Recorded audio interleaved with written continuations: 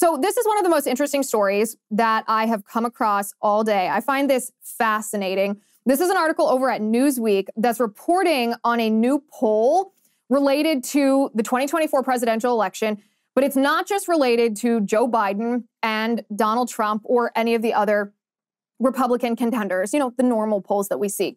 This poll has to do with Robert Kennedy Jr.'s approval rating and how likely voters would be to cast their ballot for him if he were to secure the Democratic nomination or if he were to run as an independent.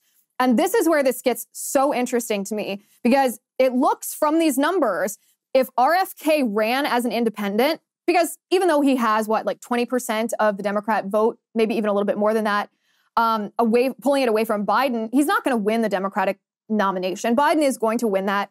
RFK Jr. is not going to win. But listen to this. This is what Newsweek writes. If the Democrats and Republicans nominate Biden and Trump, respectively, and Kennedy runs as an independent, 33% of Democrat voters would likely vote for him, according to the poll, including 14% who would be very likely to back him. So essentially what this poll is saying is RFK would be a major spoiler for Biden. He would not spoil on Biden's behalf, but he would spoil Biden's chances if he ran as a third party or an independent.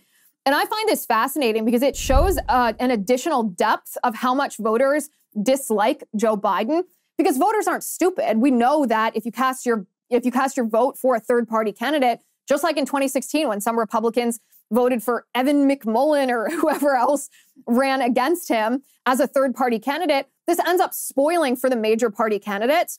So the fact that 33% of Democrat voters are so unhappy with Joe Biden, so mad that he's going to be their nominee in 2024, that they would potentially cast their vote for a man who still wouldn't win the presidency, even if he were to run as an independent, but it would spoil Biden's chances.